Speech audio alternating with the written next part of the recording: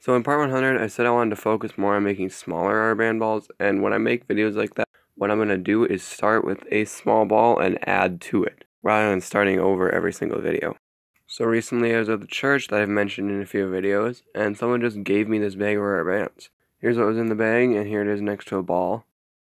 So I dumped the bands out and started placing them onto the ball. And unfortunately, a lot of the bands did break. I think they're just kind of old. I don't remember exactly how long it took, but it was about 10 minutes, and here's the ball.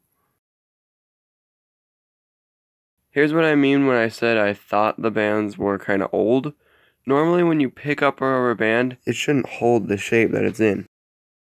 Anyway, here's the ball compared to the part 10 ball because it's the same kind of bands.